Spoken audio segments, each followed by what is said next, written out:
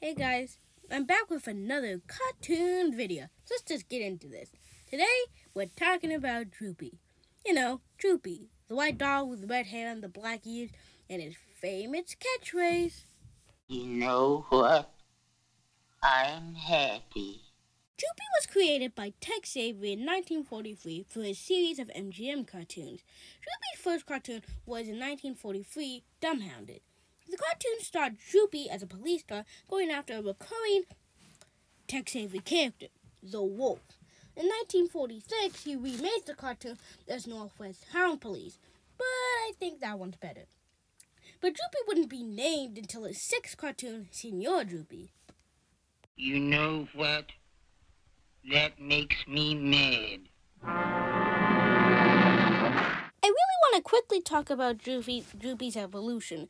In his earlier short, his jowl was really big and it was a cream color, and his muzzle was a cream color too.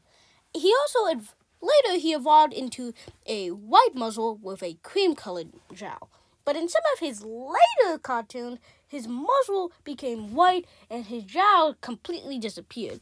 But nowadays, he got his jowl back and his muzzle became a cream color again. I also want to talk about his personality. Droopy's personality is he's a calm, cool, and collected dog, but he gets really excited when he gets something, like money.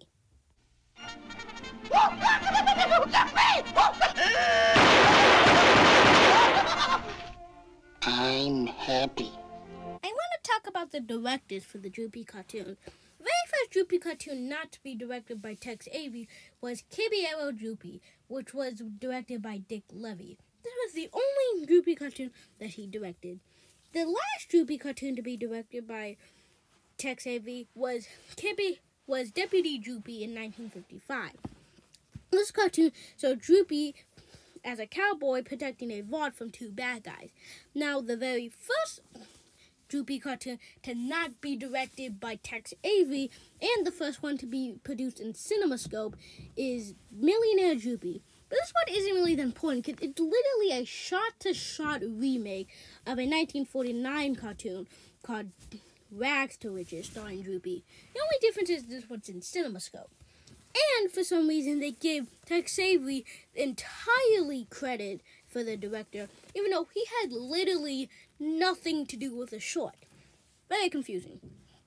Now, Droopy would live on in the universe of Tom and Jerry because in the 90s, he was in the Tom and Jerry Kids show. He would have his own segment in the show, and with his son Droopy and Dripple. And that was so popular that he got his own spin-off series as him and Dripple as detective.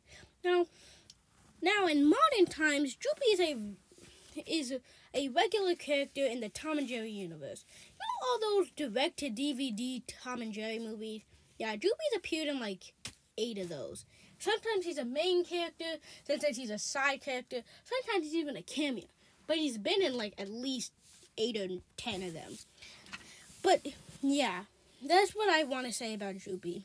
I know this video is a little shorter than usual, but I just really want to talk about Droopy because I feel like he's been overshadowed by Tom and Jerry. I'm not saying Tom and Jerry aren't a good duo. They're very good. But I think Droopy is really underrated, and I think he should get more love. So, thank you for watching, and I hope you have a great day.